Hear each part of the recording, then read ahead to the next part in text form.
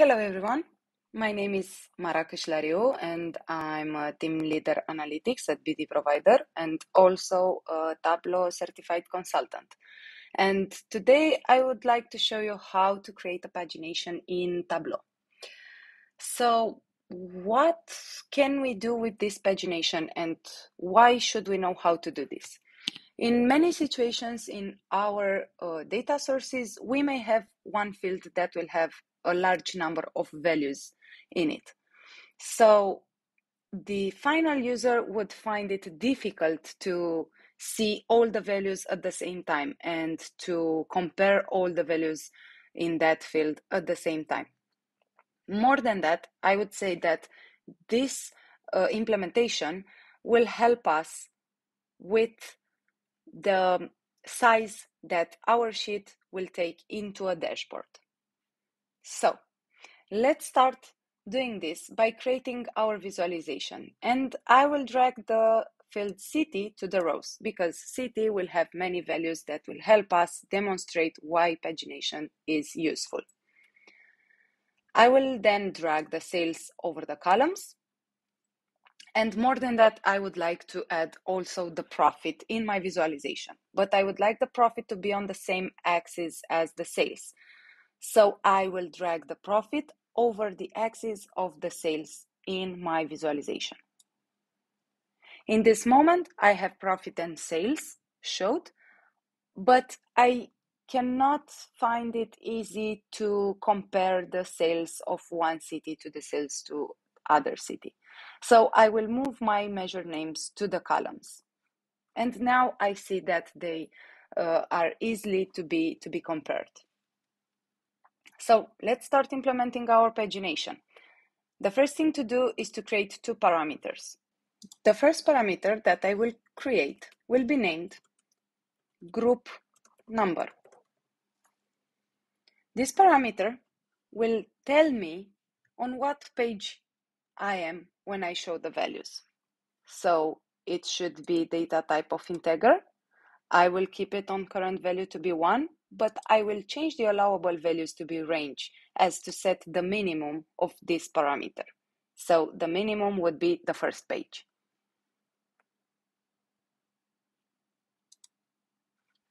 After I created my first parameter, I should go to create my second parameter that I will name size of group. This parameter will tell me how many members are in each page. So I will put it the same on integer, and let's say that I would like to have 50. 15 members of each page.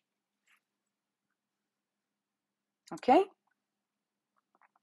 Now it's the time to start creating our calculated fields. So the first calculated field that I will need to create would be named index, and of course it will use the index function.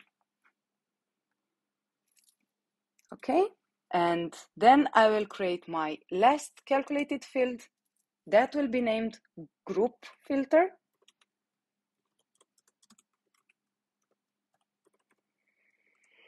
And the formula that I will need here would be as follows. So I will use the index that we just created, and I need to make sure that this will be less or equal to group number, our first parameter, multiplied by size of group.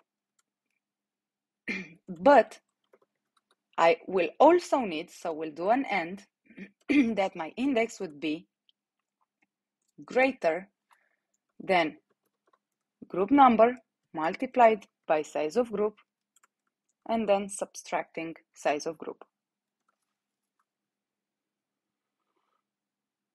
This will be our formula.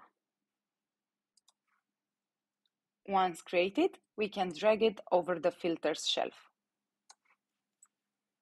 After doing this, I will find that I have only two values, and that of course would be true or false.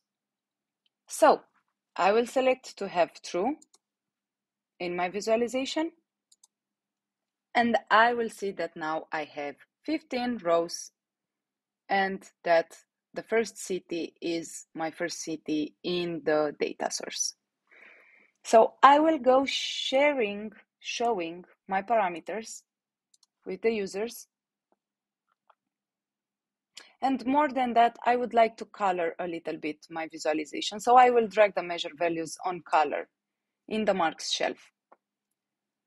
Of course, I will need to use separate legends because profit can be negative while the sales will not have these values. And now let's test our pagination. Let's go to page 2 and see what happens.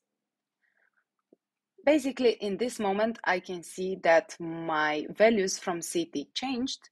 I can see the next values in line.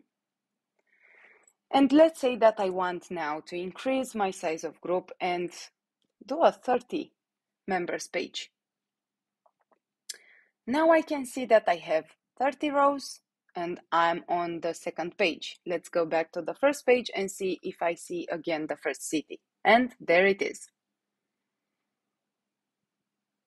This is the way we liked to show you how to create a pagination in Tableau.